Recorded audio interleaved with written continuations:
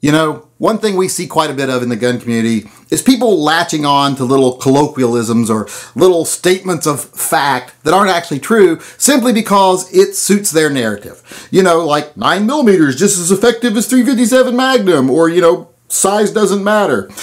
Just things that we latch onto in the everyday world that, you know, make us feel better about ourselves or our choices. So today I want to take a moment to address one of those things. I like to do a little video every now and then that addresses one of the things I think people believe that just isn't true. And today I want to talk about revolvers versus semi-automatics. I want to speak about one very specific aspect of a revolver versus a semi-automatic. Now, the one thing most semi-automatic people can actually say over a revolver when they try to discredit a revolver as a carry weapon is that semi-automatics just carry more rounds. They just have much higher capacity. And in general, that's true. If you're willing to carry like a 9mm, etc., something in that caliber range, then yeah, you can get more rounds in it. Especially if you have a larger gun. You can get 15 up to 20 rounds in one gun. Now, you can get 8 rounds of 357 Magnum in a pretty small gun. So if you compare size to size, you know, if you have a 9mm semi-auto at a similar size to like a Smith & Wesson 327, you're still going to be able to get more rounds. You're going to be able to get like 12 plus 1, maybe even 15 plus 1 if you've got the right gun, but usually it's going to be about 12 plus 1, so that is more rounds. So in that case, you kind of have to give them that argument. You have to say, yeah, you're right. Your gun holds more rounds. Now, you could make the argument that 8 rounds of 357 Magnum is worth 80 rounds of 9mm. I mean, I might make that argument. You might not, but I would. But let's just give them that they have more 9mm ammo in their gun than we do in our revolvers if we carry a revolver. And we'll give them that. But sometimes you'll have people that carry like a 1911, and then they'll still make that same argument.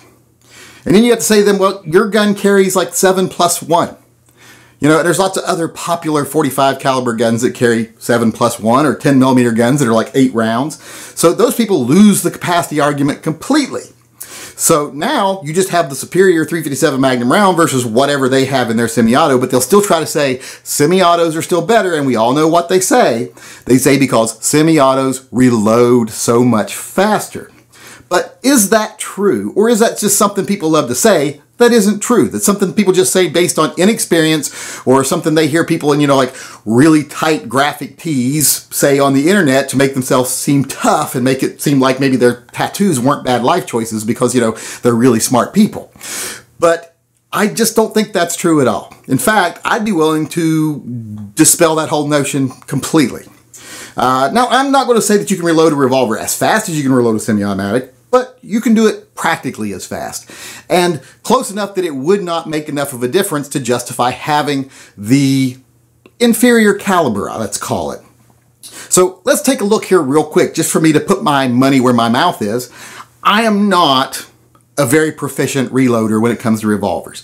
I'm not someone that ever feels like I'm going to have to reload, so I don't really stress it as part of my training regime, whatever. So I'm not the best at it. I wouldn't even say I'm proficient at it. But let's just take a look here at how I do when I reload a revolver. Now, I'm going to tell you right off the bat, the first time through, let's do it with no rounds in the chamber because I only have one extra moon clip to put my snap caps in. So the moon clips would have, the snap caps that I used in the gun would have to fall out when I did it. And I didn't want to pick them all up all the time. So the first time through, let's do it with no rounds in the revolver. You just got to imagine the rounds falling out. The rounds that would be in there normally would be in a moon clip, so they would come out easily in one piece. That's one good thing about moon clips. So let's just take a look right now with no rounds actually in the cylinder, but you'll still get the idea. Pew, pew, pew, pew. Pew, pew, pew, pew. See, even for a slow, clumsy old man, that wasn't excessively long. It wasn't really any longer than it would take me to reload a semi-automatic. I'd still have to retrieve the magazine from wherever it was and get it up and put it in the gun. Now let's try it one more time. Let's take a look with actual rounds in the cylinder, which are going to fall out into the floor, just so you can see rounds fall. Now remember, if these were in a moon clip, they'd actually come out more in unison and more cleanly. So let's watch it now with actual rounds in the cylinder. Pew, pew, pew, pew. pew, pew, pew, pew. As you can see, not that difficult. Now, one thing I will say, some people will tell you that when you're reloading, that you should bring the gun in close and drop it down to reload it. That way you have less room that you have to move to actually get the rounds from your pouch to your gun. Well, I don't do that. And there's two reasons why I don't like to do that. For one, I have more trouble actually getting the rounds in the cylinder when it's down here this close to my body. I don't get them in as naturally. So the time that I save in having to move my hand, I lose in fidgeting with the rounds.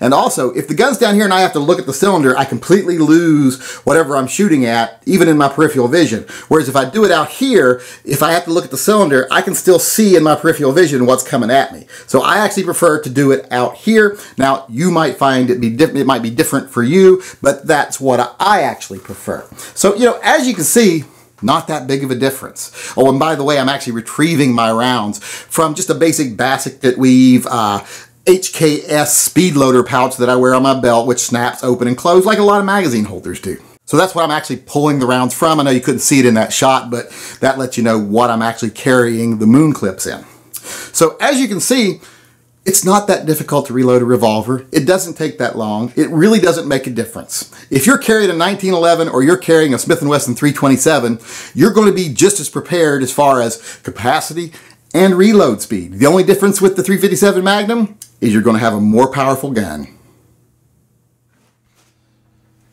Ugh, where the fuck are the other two? God damn, I knew I would lose some. Oh, god damn it, they're under the cabinet. Ugh. Ugh. Hope people appreciate that.